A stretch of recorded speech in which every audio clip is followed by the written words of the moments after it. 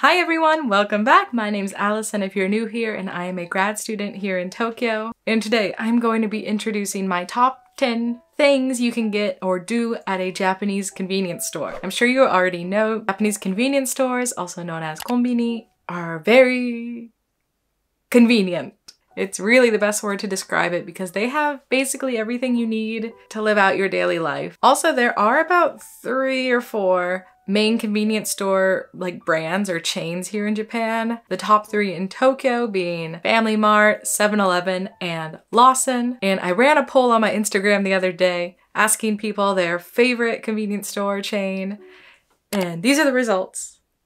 Kind of predictable, but honestly, in my opinion, the best convenience store is whatever is closest to your apartment. And in my case, it's Family Mart. Second is 7-Eleven. Third is Lawson, just because I don't have one near me. But actually, I like Lawson more than 7-Eleven. Sorry for the controversial take. Let's move on. So starting at number 1, the best thing about convenience stores for me is their coffee and frappe machine. So convenience stores, of course, have bottled coffees and things like that, but I would skip those depending on what you're doing, where you're going. Forget those things and go and use the machine. If it's a hot drink, usually you ask at the register for the cup. Always pay first before you go get the coffee. And for ice drinks, it's either gonna be behind the register or they're gonna have a little cart thing somewhere in the store. I always get iced lattes. They're great. I think they're the best at Family Mart and 7-Eleven. Lawson's kinda... But in addition to coffee, you can also get frappes. So today, I got this Black Thunder drink. I already drank it, sorry.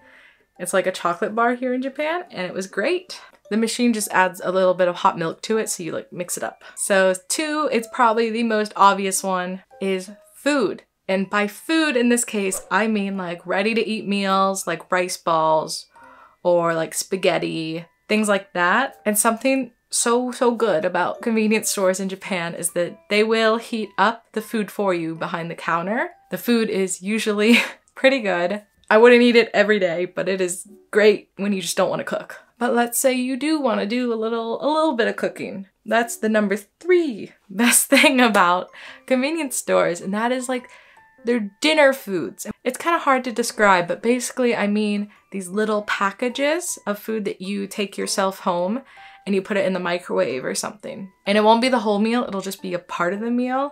But it gives me the illusion that I'm cooking when I'm not really doing much. So for example, hold up. So for example, I have these chicken meatballs. They are delicious. And all you do is you just stick this bag into the microwave, heat it up for 2 minutes, and you have your main dish, meatballs. So all you need to do is prepare rice, salad, and you got a dinner. I love it. Next is seasonal items. So Japan is super into producing seasonal anything, not just food. Everything is seasonal, but food has so many seasonal things. So right now, as I'm filming this, we are kind of just in chocolate season. So you're gonna see a lot of chocolate things just in this time of year though. So I can't really recommend you a specific thing, but a lot of the seasonal items at the convenience store are gonna have a red sticker on it that looks like this. Or if it's a new item, it'll have a sticker that looks like this. So if you speak Japanese, look out for these things. If you don't, just get whatever looks good. Number 5 is travel size cosmetics. So actually, I think the convenience store has a much better selection of travel size things than a drugstore does, at least normal size drugstores. The convenience store will have 1 or 2 shelves full of just travel things, and it is where I go if I'm gonna go on a trip and I wanna buy shampoo or some body wash, even a little small thing of makeup. And if you're traveling and if you run out of something, it is great. Just go to the convenience store. They have travel sized, basically all necessity things like contact lens solution. They even have little hand towels and things if you forget. Number 6 is ichibankuji, which is not gambling. It's like a lottery. So the availability of what the convenience store is gonna have for the lottery, it depends. But I really recommend looking up ichibankuji if you're coming to Japan and see what they're gonna have out, because they do a lot of different anime merchandise especially, or Hello Kitty, things like that, where basically the store is gonna have this display of it sometimes, or it's only gonna be behind the counter, it just depends. But if they have a display of it, you just take a little ticket and then you bring it to the register, you pay, and then you draw from a box to see what prize you get. Number 7 are the book slash bags you can get. And they're basically things that they sell as books, but they're bags. Like they have a little book pamphlet in it just so they can sell it in this section of the store, but like it's just a bag, or in this case a pouch. So I got this at 7-Eleven last week. It cost about $15, but it's really adorable, obviously. And I've actually bought purses and things like that I really like. Like I have this Rilakkuma bag and it's actually pretty worn out because I use it a lot. I got it like two or 3 years ago now, but it's a great size. It's like perfect casual bag. But yeah, definitely check out this section at the convenience store. Number 8 is desserts. So of course there is ice cream, which is always changing and it's new.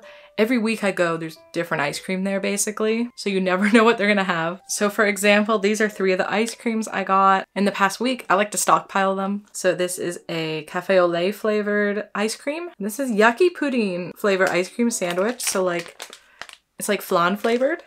I haven't tried it yet. And then more pudding. I got this like retro pudding flavored ice bar. I don't know why there's so much pudding stuff out. But then beyond the ice cream cabinet, please look at the dessert area. Usually it's gonna be near like the yogurt looking things where they have like different cakes and puddings and Japanese sweets. So like today I just picked up this. It's called a imadake waffle.